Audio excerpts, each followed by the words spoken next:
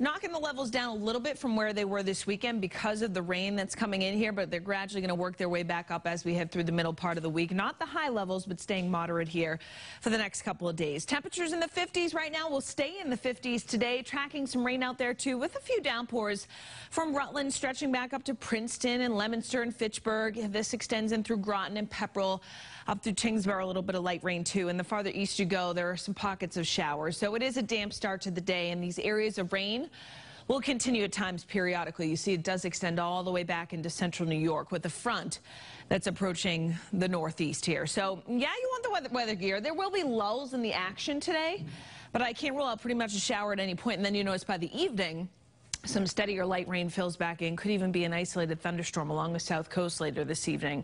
Temperature-wise, we're in the 50s and we're staying in the 50s. Kind of a cool, raw feel. Temperatures about 10 degrees below where they should be. Cloudy with patchy fog tonight and some leftover showers. Lows in the 50s, steady as she goes. But tomorrow, as the sun breaks out, we'll see a response, right? Low 70s through the interior, even a couple mid-70s where the most sun peaks out.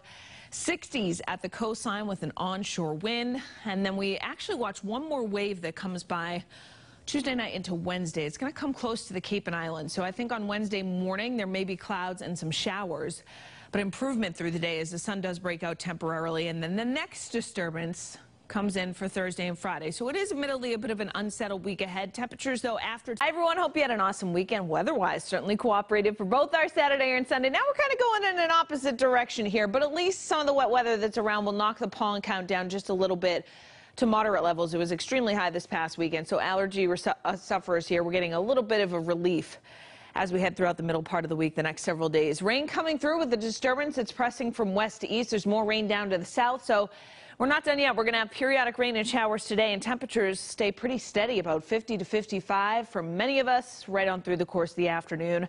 And those temperatures will stay steady in the 50s overnight tonight. So some steadier rain fills back in late afternoon and evening, and it will be around for your evening commute.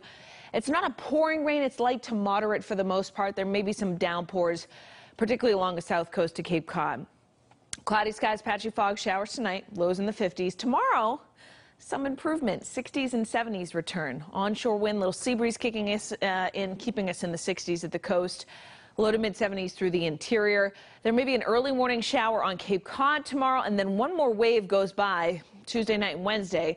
Notice the heaviest rain offshore. If this comes a little closer, we may see a little more rain on Wednesday morning. But right now, I think the Cape and Islands get into some light activity Wednesday morning that's out of here, and the rest of Wednesday will be dry and partly sunny.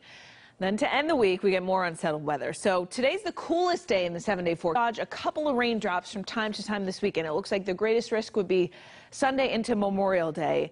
But even at that, maybe like a 30 to 40% chance of a shower. Not a washout as it looks right now. But of course, we'll keep you posted as we kind of iron out the details of this upcoming weekend. Hope you have a wonderful day. I'll see you again tomorrow morning for WBZ This Morning.